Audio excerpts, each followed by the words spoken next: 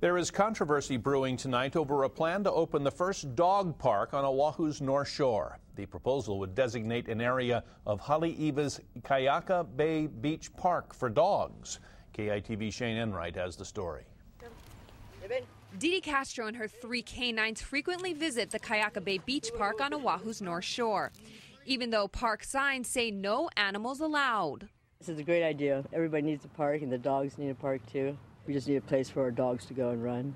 The plan is to build a 1-acre dog park near the park's entrance. The park is home to a heiau, or a Hawaiian burial ground, and several culturally significant sites. Having a dog park on our sacred space is disrespectful.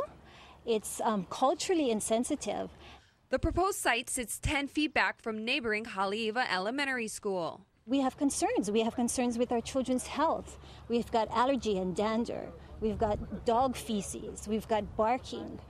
This could be very disruptive to their learning environment and to their health.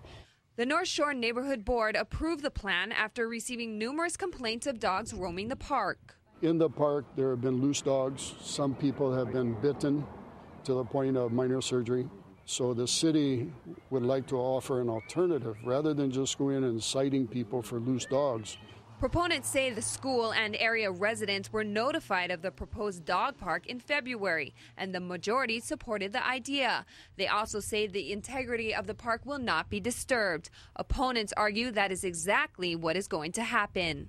How do we justify to our Opio, to our Mo'opuna, to our children's children, that this is a sacred spot, but we have to walk past a dog park to get to it?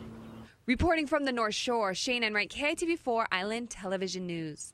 Before building the dog park, the city needs to approve a final plan. A protest against the dog park is scheduled to be held tomorrow prior to the North Shore board meeting.